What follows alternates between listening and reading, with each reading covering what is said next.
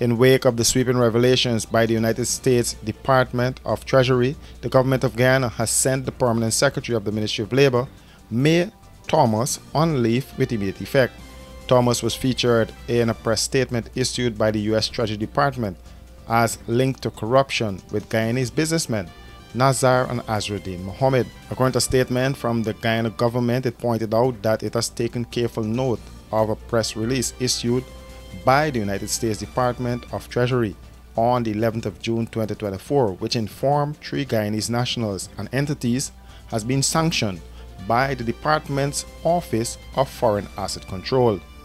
The government said that based on the information referenced in the press release, the Ministry of Finance and the relevant statutory agencies, including the Guyana Revenue Authority, will be requesting additional information on the matters highlighted with a view of adding local law enforcement agencies.